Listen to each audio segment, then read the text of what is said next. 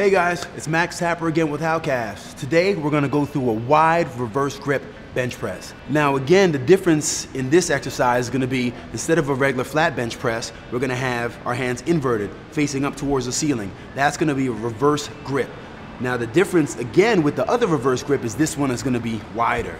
So we're going to put a little more stress on the chest, okay? So you can see the real difference between inverted press and a regular press.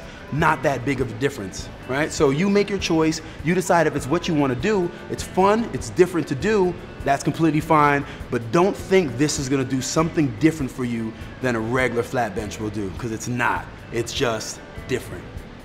So where I put my hand in the first reverse grip press was right around here.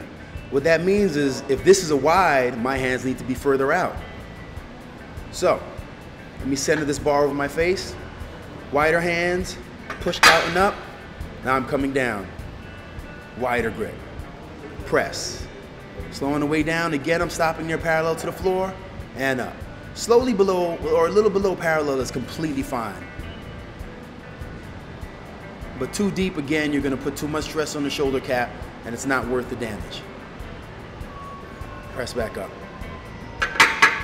Now, in all reality, this is not an exercise I really love. I don't feel like it does much more for your body than a regular bench press, but your risk is much higher in terms of what you're doing for your shoulder and the pressure you're putting on that capsule. So I personally would do this at a lightweight for fun, but I would keep my hands a lot closer. I don't see the huge benefit in being wide, but if you want to know how to do it, this is how you do it.